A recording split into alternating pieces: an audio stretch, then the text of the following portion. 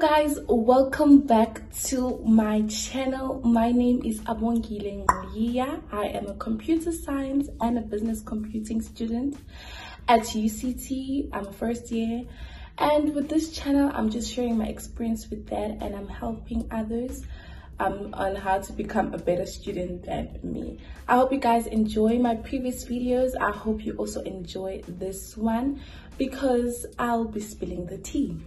Yeah, basically this video is a continuation of last week's video where I was talking about how to actually get into computer science at UCT, but then I realized that with this video is not necessarily a continuation, because this video is actually for somebody who's already inside computer science or who just wants to know what happens as a first day at UCT as a computer science student. So yeah. So I'll be basically sharing what we did in first semester and second semester. I'll be talking about the different languages we learned. I'll be talking about the different IDEs that we used, the recommended textbook, the workload, and most importantly, my advice on how to actually be better, or so that I can put you in a better position than me. Yeah, I guess I could say that. So yeah, let's really get into it now, where I'll explain in details what happened in first semester and what happened in second semester. So for those who don't know, in varsity, right? So in varsity, our year is divided into two. We have first semester and second semester. Both contain probably 4 months.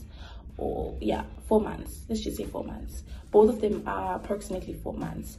So they're 12 weeks each. So 12 weeks is like 4, 8, 12, or 3 months each. Yay.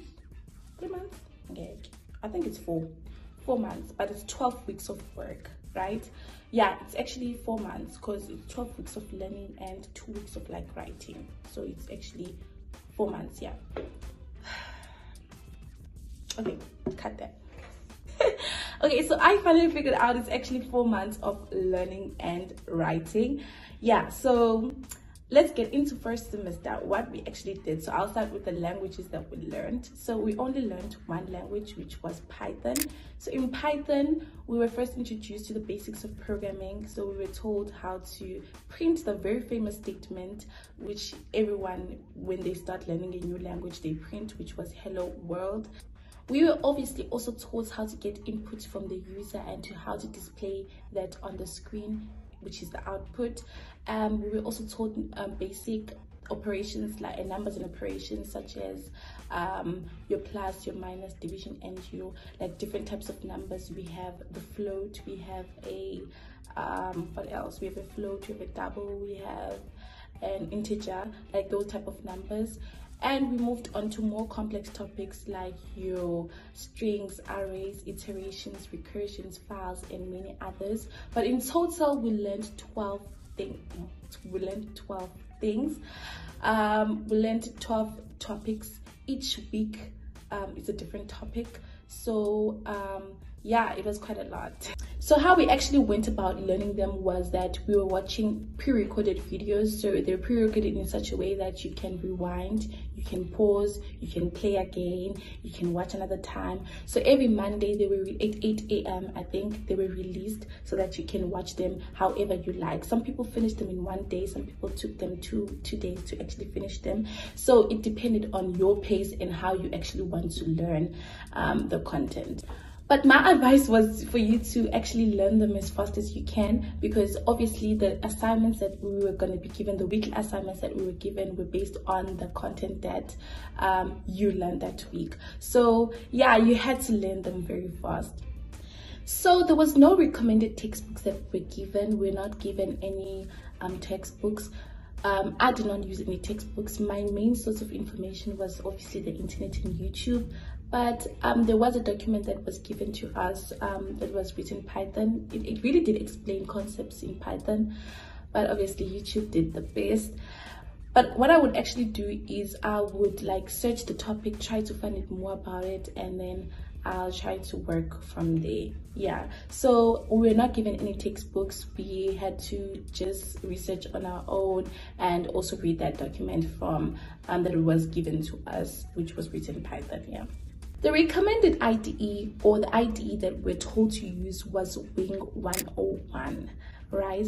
So which in my humble opinion is the best IDE for beginners, because here it actually forces you to familiarize with the concepts, with the code itself, because you are manually typing out the words instead of having extension. I believe that Wing 101 is good for beginners like us or like you, but if you feel like you're now advanced, you're good for the road, you're okay with this, you can switch up to a VS Code, and the other IDE is more advanced, but I know VS Code, so you can switch to that one.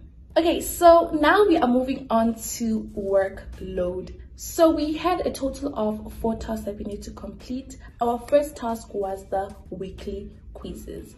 So the weekly quizzes were based on content that we did in that week. So in those videos that I talked about, yes, there were questions based on those videos. There were like a total of 5 questions that we needed to do 2 marks each, so the total was 10 marks. Yeah, you really needed though to actually go through the content, because the marks of those quizzes, they do make up your class mark and your DP, so you needed to do well in those weekly quizzes. So the second task was the weekly assignments. Do you know what the danger is? Do you know where the danger is? The danger is by the weekly assignments. Sometimes sometimes most of the time actually, the questions that are in the assignments were not really based on the content that were in the videos. Like in the videos, they will teach the most basic thing about that topic, like they will teach you how to print this, but in the weekly quizzes they will ask you to they will ask you many different things. It's still on the same topic, but it's actually very complicated now. So yeah, it was kind of difficult for us to actually do those weekly assignments. But nonetheless, guys, please ensure that you actually do complete those weekly assignments, because they do make most of your class mark and your DP. They do contribute to your DP. So please ensure that you really do your best. Try to do your best. Ask for help. There is help. Hot seats, the practicals. Ask your friends, your peers. Yeah, you can actually do it, but you needed to do those weekly assignments. Oh, I did not explain the fact that the assignments were released on Sunday and needed on Friday.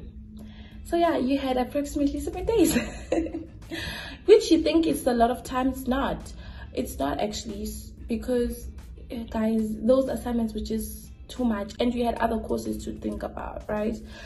But I'm not complaining, but I am complaining though. And then the third task that we needed to do was the practicals. Now the practicals, this is where they make sure that you really understand what you're doing. So the practicals, this is where they test you. It's like a code test. You'll be given a question for 45 minutes. You need to figure out the algorithm behind that question, and also you needed to write the code in that 45 minutes, and then you submit it to the automarker. And you know the issue with the automarker, in my previous video I told you about. Yeah, so the practicals, this is where they really test you if you understood, because the assignments you can actually ask for help or you can cheat, but with the practicals you are there alone with the question. You need to see if you really understand the concepts that are being taught. Yeah, the practicals. So the fourth task that you need to complete were the theory tests. So you had 2 theory tests in that semester. So you had theory test 1 and theory test 2. So with theory test 1, it was based on like content that you did for the first 4 weeks, I think, and then the other one were based on the last 4 weeks that you did, or the weeks after the first 4 weeks. Yeah. Yeah, so this is where, yeah, it's a test, guys. Come on, it's a theory test. You had to learn the theory. Even inside the theory you had to code. Yeah, so it's a theory test, and it was out of 25, multiple choice sometimes, but you needed to learn that one was the killer. Then the last the last task that you need to complete was obviously the exam. The exam is held at the end of the semester, so this is where they ask questions about everything that you've done that year. So how to actually prepare for the exam, I'll give you tips when I make that video. So now I'm moving on to my favorite part, which is the advices. Yeah, so this is my favorite part because it's like I'm speaking to myself and I'm also helping others to, you know, do better. Yeah, so the first advice is try before you ask for help. It is better to write a code with so many bugs than not write code at all. Because how are you going to learn? Because I believe in learning through mistakes. Even with this YouTube channel, I get to learn through I'll be a better coder because I learn through my mistakes, right? So please try before you ask for help. It is better to have code with errors than not have code at all. So try before you ask for help. And I also want to tell you guys that in comp-sci, it is normal. There are so many losers than wins. And it's easier for you to hate comp-sci than to love it. But it all depends on your mentality, right? It all depends on your mentality. Like, I am literally not the best coder. I am barely passing this course. Let me be honest with you. I am barely passing this course. But it does not discourage me that much because I know that I'll be good one day. You know, I know that I'm putting in the work. I know that I know my learning style. I know that I'm still a learner. I know that it takes me like billions of tries before I actually get something. But I'm gonna get it at the end of the day, and I'll never I'll never give up, you know. So the mentality, guys, it needs to change. You're never the best. Like you can never start high. You have to start low. So the mentality needs to be always positive. There are so many losers than wins. Trust me, I've failed so many things in comp-sci, but I'm still standing and I'm still passing because of the mentality, right? So change your mentality. We're in second semester now. We're in second semester. So in second semester we did CSC 1016. So this is where we learned the language Java. Java is the most difficult language in the world because I was also browsing through the internet. Some of the best coders out there, people who are working at Microsoft, people who are working at Google, they also struggled with this language. I feel like it's not my fault that I'm not grasping this concept. No, it's the language's fault. But yeah, it's difficult. I feel like also the thing that makes it difficult is there's no order. Like, our course convener is just, no offense, but you're the worst. She is not the best. She is not literally the best. Yeah, so it's the organization for me. Organization? Yeah. It's the order for me. It's not doing. So Java was actually divided into 3. So we had Java part 1, part 2, and part 3. So in part 1, we were introduced to basics of Java. But also, whatever you learned in Python, it was actually transferred to Java, but in more details. In Java language, right? So whatever you learned in Java, it was transferred in Java language. Yeah, so like your files, your recursions, your arrays, your strings, it was also in Java now. That was in Java part 1. Then moved on to Java part 2. This is where I felt like we were introduced to Java. This is where we were introduced to Java because we learned things like polymorphism, inheritance, and also encapsulation. So these are like the 3 things that make up Java. Actually, I forgot what they called these 3 things, what they called. Then we also went to Java part 3, which we learned interfaces and generics. Yeah, guys, so that's how it was actually, the work was actually divided. Now it was different with Java and Python. There were no recordings because COVID really appeared too many. So we went back to live classes, which were the worst, by the way. I prefer videos than live lectures. Live lectures literally make you feel so dumb and useless. But that's another video for another day, literally. Yeah, so that's how the work was divided when it comes to CSC 1016. Luckily, since everything was just going, we had a textbook. So the textbook was Absolute Java. Yeah, the textbook explained concepts, because literally what they did in class is they were explaining the textbook. They were just reading. So you were like, okay, there's nothing I'm learning new here, let me just go read the textbook instead. So yeah, the textbook really did explain the concepts in very good details, right? Yeah, so Absolute Java was the textbook that we were recommended. Now let's move on to my advice. Now listen to me carefully. With the advice that I'm gonna give you is try to make friends in Java. Try to make friends in your class. Literally, you will need them. Like, try to socialize with the peers or people who are also doing the same course, because you will actually need them. Yeah, try to have friends, basically, because they will explain concepts better. I feel like it's more understandable if concept is explained by somebody who's of the same age as you and who's also doing the same thing. Yeah, so try to have friends. And it's still the same advice: try before you actually ask for help. Try before you ask for help, because it's better to have a code with bugs than to not have code at all. Okay guys, so this is the end of this video. I hope you guys enjoyed this video, because I feel like I explained thoroughly what actually goes into first semester and second semester, what languages we learned, the books that we did, the IDE that we used, the textbooks that we were recommended, everything.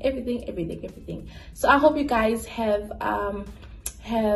learned something with this video, and I hope to see you on the next one. If you have any questions, please put them in the comment section. I almost forgot to say, please subscribe to my channel. We are in a road to 300 subscribers, which I'm so excited, guys. I did not anticipate this. Like, I actually thought it was gonna be a slow growth, but it's an exponential growth, which I'm so grateful and super grateful for it. Yeah, I hope to see you on the next video.